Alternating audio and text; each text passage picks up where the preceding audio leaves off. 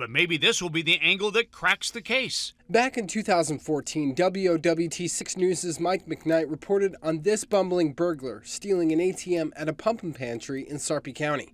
At this point, investigators were working on tracking down the suspects of a string of ATM thefts that started in 2013.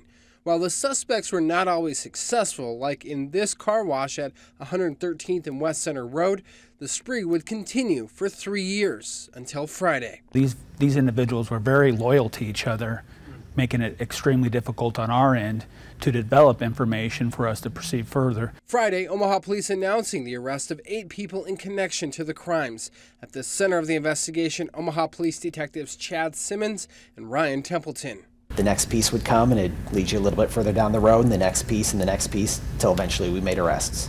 As the case developed, it became known to be widespread, requiring several agencies to work together across the region. And that's when OPD quickly learned there were other cases in the metro, like here in Bellevue at DJ's Dugout off 23rd and Cornhusker. And the suspects kept working, striking here at 98th and Giles at Eddie's La Vista Mart, but still the suspects continued on their spree, hitting here at 120th and Dodge at the Russell Speeders Car Wash. And outside of Nebraska, police say they hit Kansas, Iowa, South Dakota, Missouri, Oklahoma, and Colorado.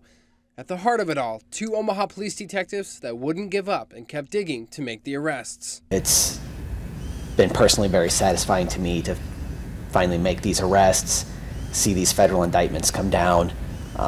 It's been a 3-year investigation.